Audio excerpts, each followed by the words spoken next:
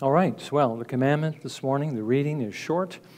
The exposition may be a little bit more lengthy than this, but hopefully you'll find it encouraging. And by the way, you know that the Lord, more often than not, couched the commandments in a negative way. And the Lord knows human nature, doesn't he? Because the tendency is to do these things. But we need to remember that for every negative commandment, there's a positive flip side to it. You shall not take the name of the Lord your God in vain. And what he is saying here, of course, is you must honor him. And he puts it in a positive way in the Lord's Prayer. Our Father who is in heaven, hallowed be your name. Okay? May your name be honored and glorified and reverenced. And let's not forget, it's not just the name that we're concerned about, because the name is the designation of a person. And however you treat the name, you're treating the person. So that's why this is so important. But here's the commandment. Exodus 20, verse 7, you shall not take the name of the Lord your God in vain, for the Lord will not leave him unpunished who takes his name in vain. Well, again, there's a lot of things that can be said. Not everything can be said, so let me just plow ahead.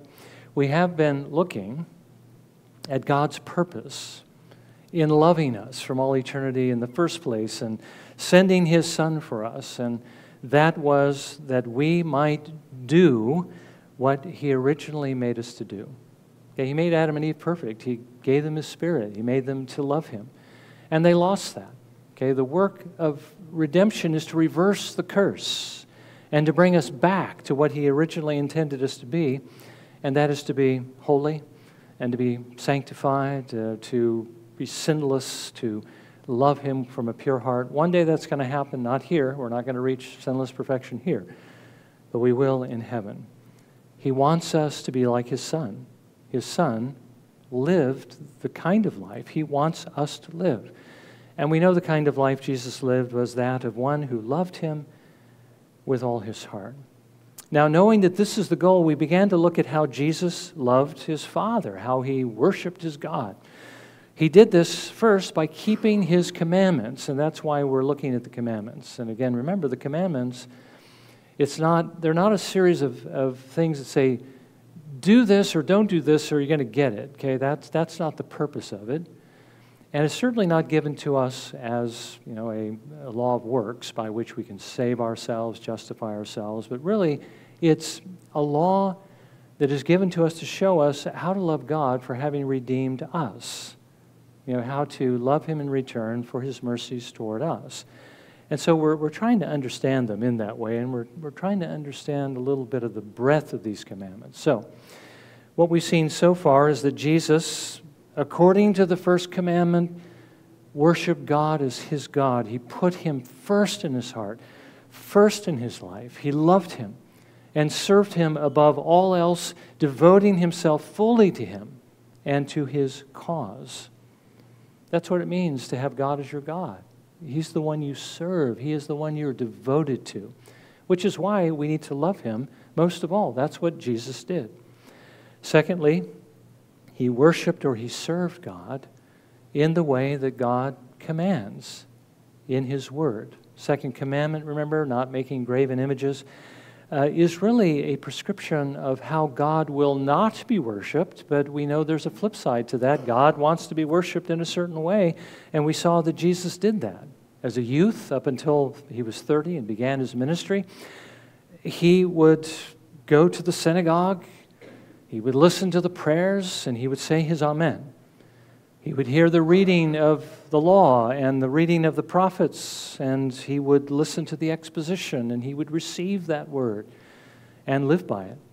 He would praise him through psalms and receive the benediction, and that's going to be a very important part of what it means of not to take the Lord's name in vain, because the benediction is connected to that, we're going to see.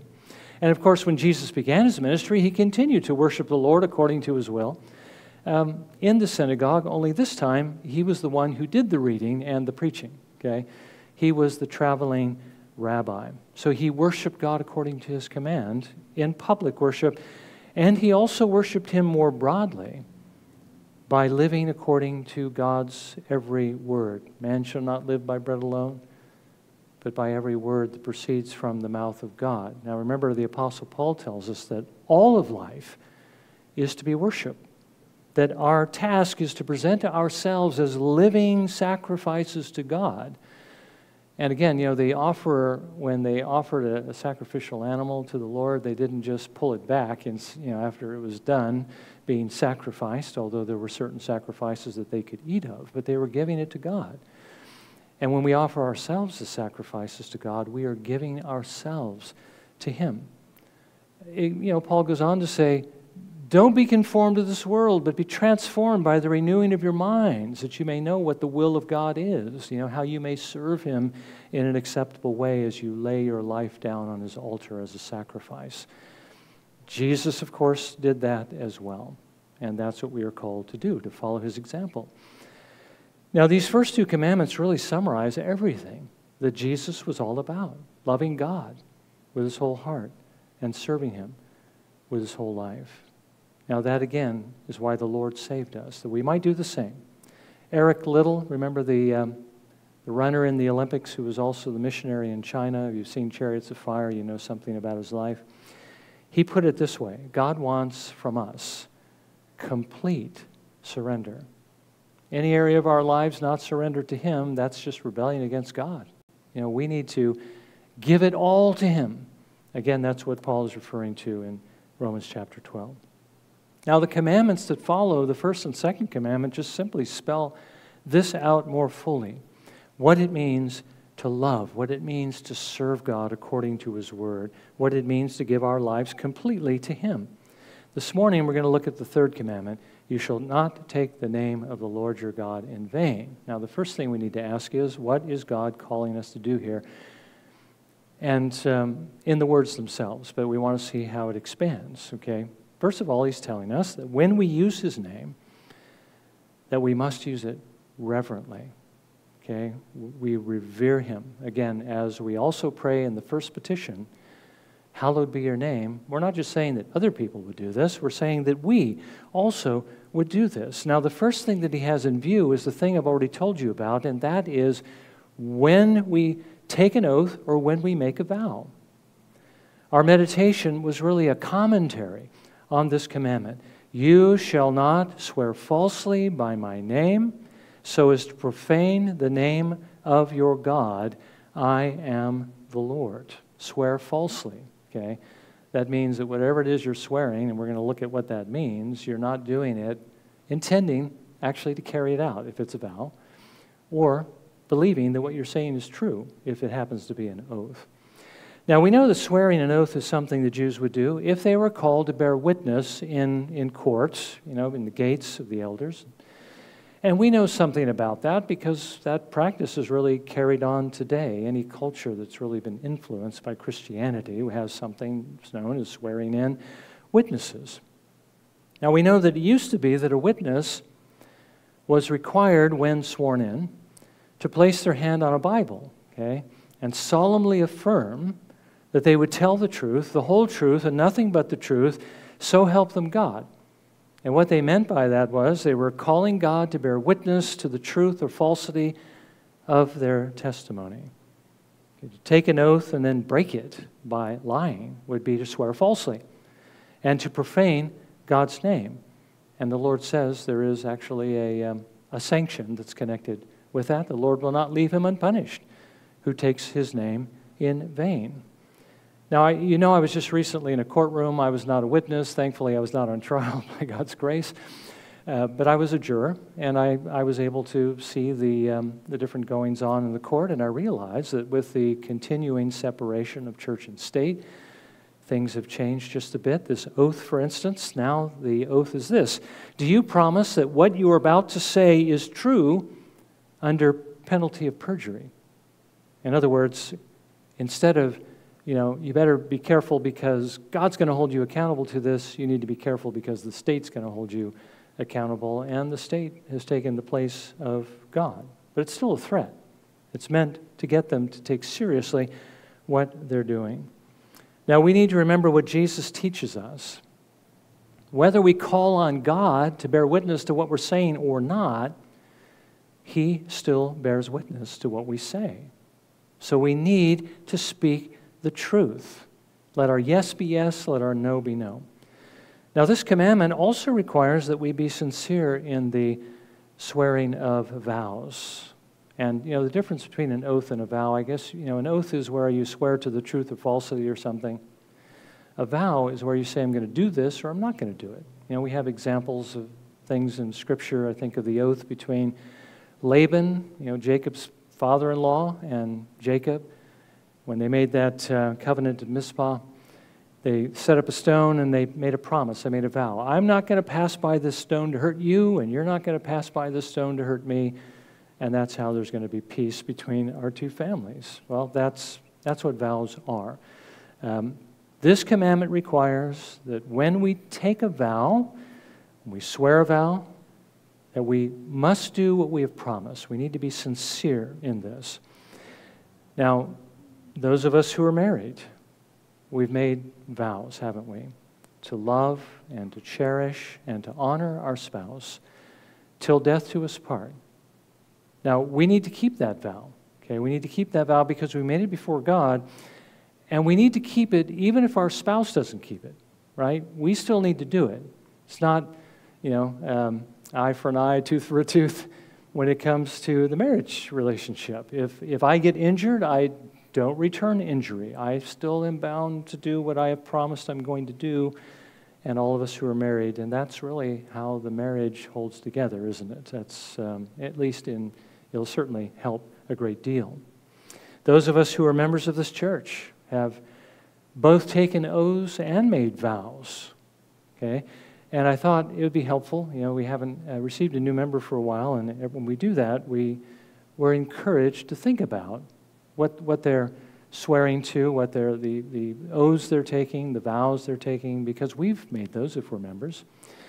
And we can kind of renew ours before the Lord. So if we are members of this church, this is what we've done. First of all, we've affirmed that we believe the Bible to be God's Word, which shows us the only way of salvation. This is the only way.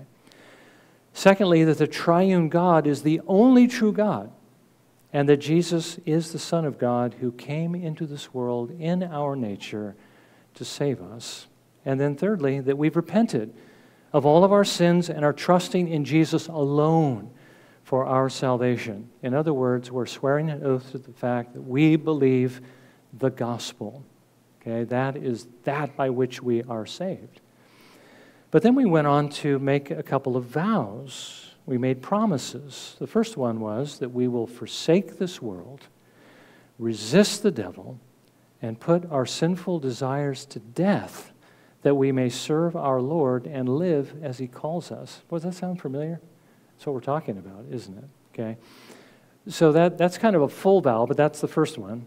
The second one is this, that we will faithfully worship and serve the Lord and submit to the government of this church and listen to their correction if we should stray. Now again, those are things that we've promised, and we need to make sure that we keep those promises, because it's really the Lord to whom we're accountable. And He understands that there are times when we can't make it. I mean, He knows that. He knows if we have, it's when we have the ability and we choose not to, then we're breaking this vow if we don't do these things. And again, these are pretty comprehensive. So I believe the gospel, and I'm going to live the life that Christ calls me to live. By His grace, though very imperfectly, we're going to do it very imperfectly. That is our commitment. That is our heart. And we know God will give us the grace to do it, and He will forgive us where we fail. Now, here's another interesting thing. If we've had our children baptized, we need to remember that we also made promises, oaths at that time, and that may be irrelevant for some of us because they're already raised. But we promised to raise them in the fear and admonition of the Lord, and to set an example before them of godly living. Again, we do that. That's what the Lord wants us to do. And by the way, even though our children are raised, we still need to give them that example, and we still need to encourage them to trust in Christ. we need to take these things seriously. We need to do them conscientiously before the Lord, again, realizing that we will do them very imperfectly. Now, Jesus obviously kept his promise to his Father. All the promises, the covenant, we call the covenant of grace, this agreement between the three members of the Godhead when Jesus comes into the world to be and to do all that the Father required of us in order that he might guarantee our salvation, that he might be our Redeemer. Jesus fulfilled it to the letter. He did absolutely everything, and he is our model. He is our example. So we definitely do need to keep ours, and where we have failed to do this, we need to repent, and we need to renew our commitment to keep these vows, these oaths. That's actually what we do every week before we come to the Lord's table. We need to make sure that we renew our commitment to follow the Lord. Now, here's another thing that is a little bit scary, and that is many of our children, that we raised in this church, they took these oaths and they made these vows, and many of them have actually broken them, have abandoned Christ, okay? So what do we need to do? Well, we need to continue to pray for them. We need to encourage them to repent. And of course, for others we know who have done the same thing, who aren't necessarily our children, because they made promises to God that they didn't keep. And God says, and it's a scary thing, he will not leave them unpunished. They have increased the judgment that is on them for breaking these vows. Now I'm assuming that they're unbelievers. If they reject Christ and they don't follow him, they don't go to church, they won't name his name, they don't belong to him regardless of the profession they made. Okay, they do not belong to him. If they are not walking with him, that should be the way we view them. And if that is the case, they have added to their judgment. We need to pray for them that they would repent because they have taken his name in vain. Okay? All right. Well, as I've said, there are other ways the commandment can be broken, and the next one is one perhaps we're most familiar with, and that is when that would be to use his name in a way that dishonors him. When we abuse his name, we are abusing him. Again, remember the connection between the name and the person. If I, speak your name and I say something derogatory about it, I'm not saying something derogatory about your name. I'm saying something derogatory about you, okay? The name is a designation of that person. So when we dishonor his name, we are dishonoring him. Now, his name can be dishonored when it's used as a common curse word. That's something that's become so common in our culture that, we're like the frog in the kettle. We just get used to hearing it. But it should always offend us when the one whom we love is dishonored in this way. Hearing it so often, we need to make sure we guard ourselves against falling into the same practice, because if you hear a word long enough, you can find it coming into your mind and sometimes into your vocabulary, so we all need to be very, very careful there. Now, it can also be dishonored through blasphemy, and blasphemy means to speak against him, to insult him, or to slander him. We need to make sure that we never blame God, because blaming God is actually blasphemy for the things that he brings into our lives that are difficult. God does bring testing, and we've all experienced it. We just need to be careful, because we know that everything that God does is good, and it's right. And if we love him, it's for our good, even though it's difficult, right? So realize that if you're suffering from something, some situation, some physical ailment, it is God's will. I remember James Montgomery Boyce, what he said when he was suffering from liver cancer that was terminal. He said, "This is God's will. If I could change things, I wouldn't, because this is what he has planned for me, and I know it's good." That's it takes a great deal of faith and trust in the Lord to be able to say that. But that's exactly what it means to honor his name, to trust him. Now, it's interesting that the scribes, they're an example of people who very much honored the name of God. Remember the scribes, their job was to copy the scriptures. And they're a good example of those who were very conscientious when they came to the name of God. And apparently, maybe they thought this only applied to the covenant name of God, Yahweh. But they would ceremonially bathe before they would write it. And there's some books in the Old Testament that word appears quite a bit, so they had to bathe a number of times. But every time they wrote it, they would always ceremonially bathe before they did it. And then, because they wanted to be careful not to use his name in vain, they also would never speak his name, okay? When the Masoretes, the Jewish group that were working on the Hebrew text, I understand they started, it could have been 7th, 8th, 9th century, but they actually finished the text in the 11th century. I'm not sure why it took so long. But they wanted to have a, what you'd call the authorized version of the Hebrew text. But there was something unique about that text. The text up to that point, the Hebrew Old Testament, didn't contain any vowel pointing. If you've studied Hebrew at all, you know that, like our language, there are consonants and there are vowels. Well, their text contains all consonants, for the most part. There are some exceptions to that, but all consonants. As a matter of fact, if you went to Israel today and you picked up a newspaper, you'd be confronted with all this Hebrew lettering. But in that Hebrew lettering, you'd be looking at an all-consonantal text. There are only consonants. It would be hard for us to read our English without vowels, okay?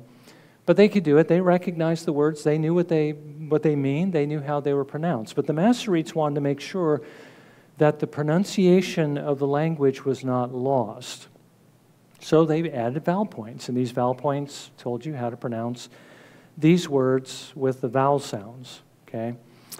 Well, when they were doing this, they didn't use vowel points, the vowel points for Yahweh, when it came to the name Yahweh. There's 4 letters in Hebrew that represent, you've heard of the Tetragrammaton. Those are the 4 letters of his name. They didn't use the vowel points for Yahweh, which is why we still really are not quite sure how to pronounce it. But they used the vowels for Adonai, which means Lord, and another word, Hashem, which means the name. And when they read his covenant name in the text, then if it was pointed with the vowels from Adonai, they would pronounce Adonai, and if it's from Hashem, they would pronounce Hashem, or the name. So they didn't want to dishonor the Lord by using his name irreverently. So again, just super meticulous about the covenant name of God. And we ought to be as well. But we need to realize this command also applies to everything that God uses to reveal himself, okay? Every name that applies to God. We need to be careful that that name is used reverently. But there are other things that are connected to the name of God and to God that we need to make sure that we also honor, because anything by which the Lord reveals himself, we are to treat in a special way. So here's some things we don't often think about this commandment actually applies to. It applies to the creation. God made it. It reveals who he is and what he is. He is dishonored when we give credit for this creation to random processes or evolution. Hopefully we don't do that here. You won't find me doing that. We know God created all things. It's not the process of billions of years and atoms colliding together. That dishonors God. Certainly applies to his word, the Bible, or special revelation. He is dishonored when people affirm that it's merely a collection of myths and legends, that his laws are outdated and out of step with society, that his justice is vindictive or capricious. We're going to actually hear more about that this evening. So God has revealed himself through his creation and certainly through his word. We need to make sure that as these also are revelations of God. By the way, every name that God uses about himself is a revelation of who he is, isn't it? Yahweh, there's the question of what does the word Yahweh mean? Well, he gave an exposition of it to Moses. When Moses asked to see his glory, he says, I am who I am. And that's really what Yahweh means, I am. I am the eternally existing one.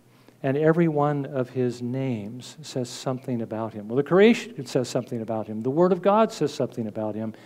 They are revelations of God. We need to treat them carefully. Now, here's some more examples, and these, I'm just going to read the examples that I've gleaned from the Ligonier website and just give you sort of a caption of what it's talking about so we don't miss the point.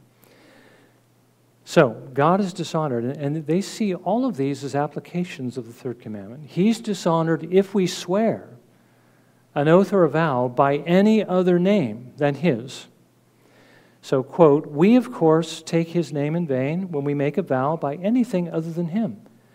For when we do this, we are setting up something else as the standard of truth. God is the only standard of truth and the only one who can bear witness to the veracity of men's hearts. So I don't swear on my mother's grave, or anything like that. I swear by the name of God. He alone bears witness and can affirm or deny what I'm professing. When we profess his name, now this is something else. When we profess his name, we call upon God as our God, but we don't live up to that profession. It's pretty broad. Okay, this is again what we find. Or a quote from Ligonier. Quote, the taking of God's name in vain, however, has to do with more than vows. Anytime we use his name in derision, or whenever we insult or profane his name through irreverence or in our manner or speech, we are treating his name as if it meant nothing.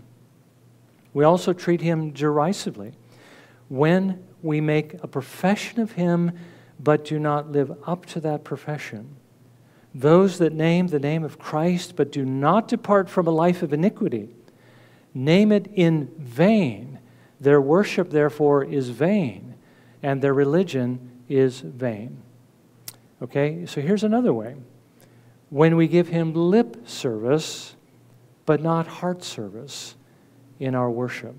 Quote, we might think ourselves free from committing any great crime when we worship God only with our mouths and not our hearts, when we make false promises, when we profess the name of Christ but still harbor iniquity in our hearts, when we use God's name lightly or for swearing.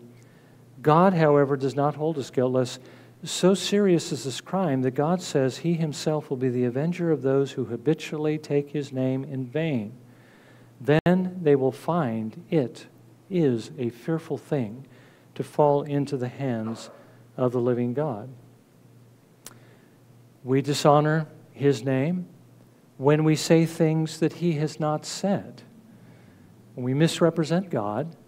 And here, I think, and again, this comes from several different articles. None of them are signed, so I don't know who the authors were, but it comes from Ligonier. But I think he's targeting here people in the charismatic movement. Quote, Christians can misuse God's name in saying things like, the Lord moved me to tell you, when we feel that a friend needs to hear a special word. Yet this intuition does not necessarily find its origin in God's prompting, and we should not attribute words to the Lord unless they are found in Scripture. Otherwise, we might put false words in his mouth and inadvertently make him a liar. By the way, this is in an exposition of the third commandment. Okay, another way, when we worship him in a way other than what he's commanded, he's saying that this also goes back to the second commandment. Quote, this rule is tied closely to worship. As we lift up the name of the Lord in our corporate praise, when we call upon his presence and grace. Consequently, we must never worship God in a corrupt manner or in a way he has not appointed. Similarly, we take the Lord's name in vain when we profess his name in public, but do not love him and his law.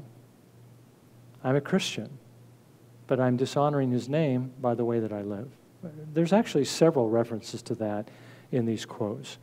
John Calvin writes in his Institutes, we ought not to be so disposed in mind and speech that we neither think nor say anything concerning God and his mysteries without reverence and much soberness, that in estimating his works we conceive nothing but what is honorable to him. Okay, then just a couple more. This next quote is a little bit lengthy, but very good. We dishonor him, and this again is building on what we've already seen. We dishonor him when we do not live up to his name that was placed on us. And he's going to say placed on us in his benediction, placed upon us in our baptism. Okay, because this ultimately is the Lord, again, putting his name on us and identifying us as his. Okay. So this is what the author writes. Think about this in terms of the two testaments of the Bible, Old and New. You remember that in the days of the Old Testament, the high priest was to bless the people. The specific blessing, sometimes called the Aaronic benediction, is recorded in Numbers 6, 24 through 26. The Lord bless you and keep you. The Lord make his face to shine upon you and be gracious to you. The Lord lift up his countenance upon you and give you peace. These are beautiful words. And they describe a wonderful privilege, God shining on his people. Think about it. The face of God turning towards his people in love and smiling at them. But do you remember the words that follow? God says to the priest, Numbers 6:27, so shall they put my name upon the people of Israel, and I will bless them. When the people of God received this blessing, God was putting his name on them. So to take the name of the Lord your God in vain was to be someone who accepted the Lord's benediction and then went away and lived as if he or she had never received it. It seems almost impossible, doesn't it, that someone would feel the smile of God and his benediction and then live as though it really didn't mean anything to him or to her. But before we look down our noses at Old Testament believers, I think we should remember the other occasion when God's name is said to be put on his people, and this time, people like you and me, if we're Christians. Do you remember it? Yes, it happened when you were baptized. You were baptized into the name of the Father, the Son, and the Holy Spirit. I hope we all understand that's a bigger blessing than the Aaronic blessing. But here's the challenge. Am I living as though that had never happened? Or living as though my baptism was just an empty sign or merely a sign of something I did in the past, so it doesn't really matter so much today?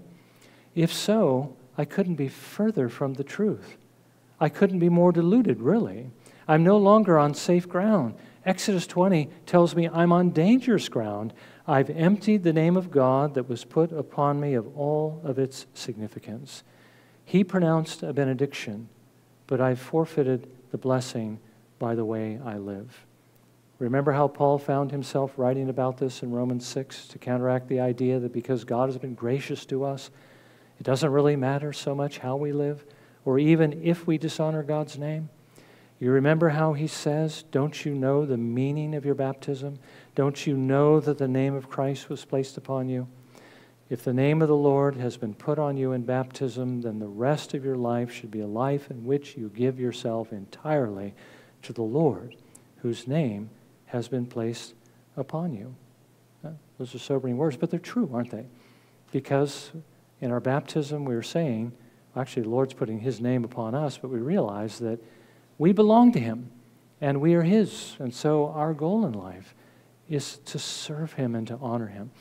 Now, one last thing that, again, seems far removed from this, but the psalmist says the commandments are exceedingly broad. You know, they are more than just the bare words. And Jesus in the Sermon on the Mount points that out again and again.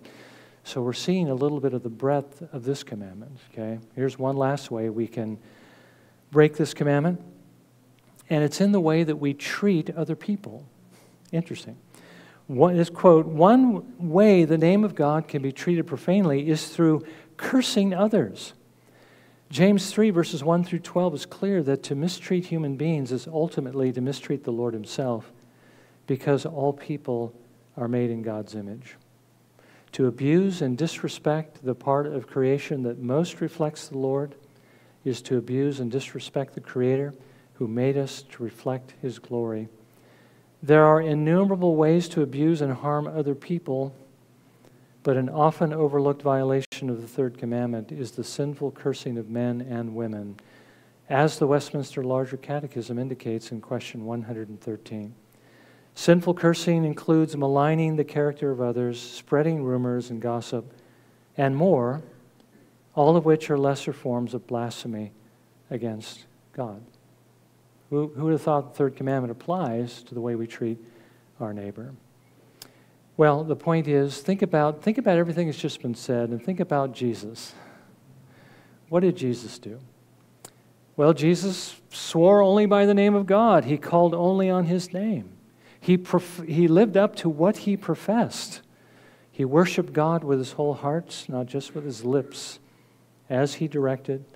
He spoke only what the Father was saying. He lived as one who bore His name. And He loved His neighbor as He loved Himself. Well, the Lord has saved us, hasn't He? And given us His Spirit so that we might do the same. Now again, have we succeeded? No, we've failed in many, many ways. We've failed. We're not going to be perfect in this life, but we don't say, as Paul's addressing in Romans chapter 6, well, let us sin that grace may abound. You know, God's gracious, I'll just let it go. Or it doesn't matter how I live, whether I'm fighting against this sin or not, because the Bible actually tells us, the Lord tells us in His Word, that if we belong to Him, we will be seeking, as Paul says in Romans 8:13, we will be seeking by the Spirit to put every sin to death. We will be striving to become like Christ, even though we're not going to attain it in this life. The problem is when we sit easy with it and say it's okay. It's not okay to sin. God, the warning isn't there for no reason. He will not leave us unpunished. If we belong to Him, that punishment was taken by Christ, but we should still pay attention to that because it's dishonoring to God. Anything that I have done that's been attributed to Christ, any one of those sins could have condemned me to hell forever. But Christ has borne them for me, and He has saved me from them. And my response should be to seek to become pleasing to the Lord, even as He was pleasing to His Father. And that's particularly important as I said before, as we prepare to come to the table, because here we renew those oaths and vows that we've taken to the Lord before we come to the table. Again, because of the warning connected to this table, we don't want to take it lightly. We need to realize the Lord is present with us. He is here to bless us. We need to see Him by faith through the symbols He's given to us. By the way, the Lord's table has been called by Calvin and the Reformers a visible word. So this is the Word of God, that also something by which the Lord reveals to us His gospel and His saving grace. And we don't want to take this in vain either. We want to make sure that we take it very seriously. So we're going to spend just a few moments in silent prayer, and we're going to ask that the Lord forgive us of all of our sins, anything He's exposed while we've been listening this morning, and that He renew us in our commitment to love Him and to follow Him with all our hearts. So let's spend a few moments in prayer.